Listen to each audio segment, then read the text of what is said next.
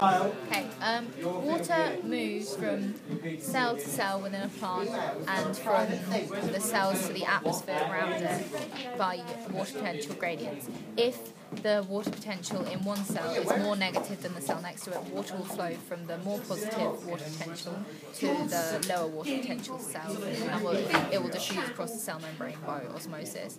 And the reason water is lost to the atmosphere is because in the atmosphere the water potential gradient is lower than within the cells, so the water moves from the cell into the atmosphere through the stomata.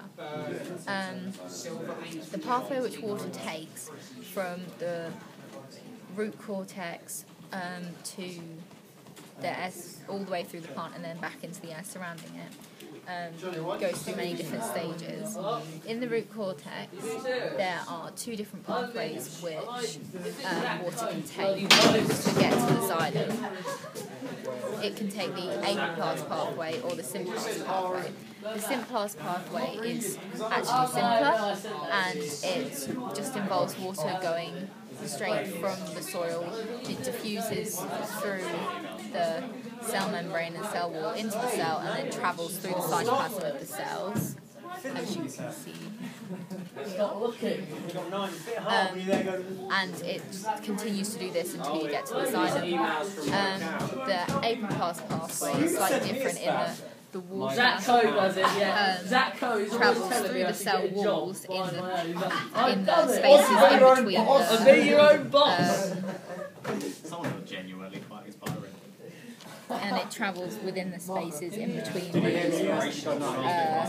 cellulose molecules which make up the cell wall.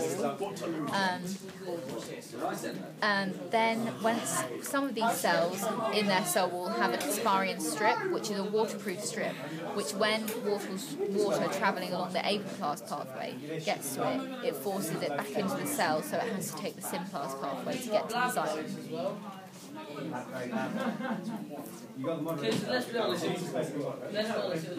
The water then travels up the xylem all the way up to the leaf, where it is then lost through the stomata. Okay. So how does water move up the stem? So there's the action of the endodermis moving material into the xylem by active transport drives water into the xylem by osmosis. This forces the water into the xylem and pushes water up the xylem. Root pressure can push water a few meters up a stem but cannot account for water getting to the top of tall trees. There's a transpiration pool. The loss of water by evaporation from the leaves is replaced by water coming up the stem, through the xylem even. Water molecules are attracted to each other, which is called cohesion. These cohesion makes it just one long column of water, which has no breaks in it. And also there's adhesion with the water and the cell and the walls of the xylem, and so basically it's almost like crawling up the walls, and it just helps it come up. And the xylem vessels, this is why the xylem vessels must be strengthened by lignin, which is waterproof to prevent water loss and also helps it keep strong. Okay, so there's also capillary action. The same forces that hold the water molecules together. That's it. So it's the same bond. So cohesion and adhesion is basically the same, but cohesion is to each other and adhesion is to the wall. So how water leaves the leaf? Most of the water leaves the leaf through the stomata, which is tiny pores in the epidermis. Only a tiny amount of leaves through the waxy cuticle, because it's basically waterproof, which is to prevent water loss.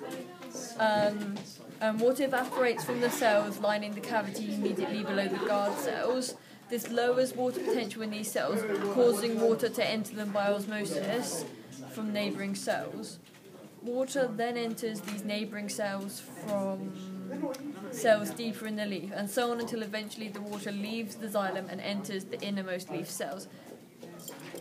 date, and there should be a diagram for this.